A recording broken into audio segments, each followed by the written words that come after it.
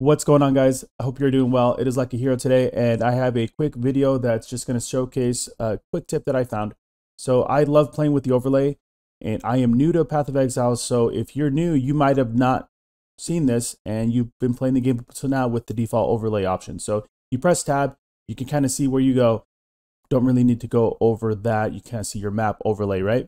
But what you can do, if you go to the UI, you can actually go in here and you can mess with the transparency here of the map and a few other options, how closely you're zoomed in. So one of the things that I didn't know I could change was you can see kind of the landscape that's around, and that's adjusted by the landscape transparency. So I don't need to see like if we're in a cave or if we're in buildings or anything like that. It doesn't, for me, I don't need to see that. So what I have done now is I've just completely turned that off.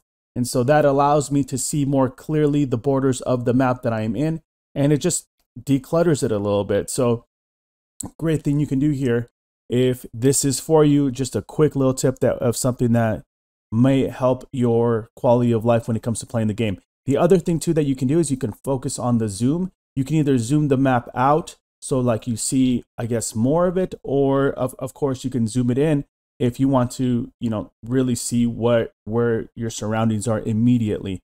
This is nice because if you are playing the delve mechanic like I am now, that I can zoom in a little bit, just kind of make sure I see where those breakaway walls are for the dynamite. And that's it, guys. I hope you found this video helpful.